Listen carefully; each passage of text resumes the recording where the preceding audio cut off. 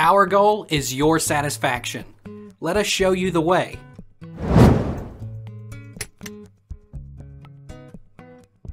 What happens when you delete a text message on Android?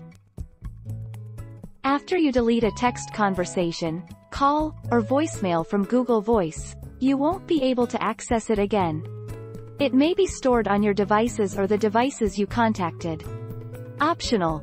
To delete multiple items, touch and hold the first conversation, call, or voicemail, then tap More Items. Delete. How do I delete a text message that was sent but not read? There is no way to unsend. If you had history off, which I doubt, unless you turned it off from options, then the other person might not see it, if you are lucky.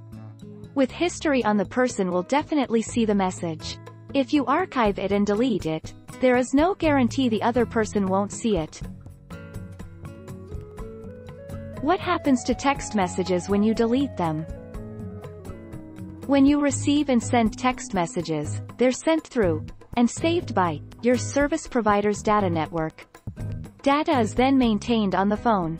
Deleting these messages clears them from the visible display, but a small piece of data is still stored temporarily in the device's system memory. Where do deleted texts go? The Android operating system stores text messages in the phone's memory, so if they're deleted, there's no way to retrieve them. You can, however, install a text message backup application from the Android market that allows you to restore any deleted text messages. Take our lead. Let's help you make your mark.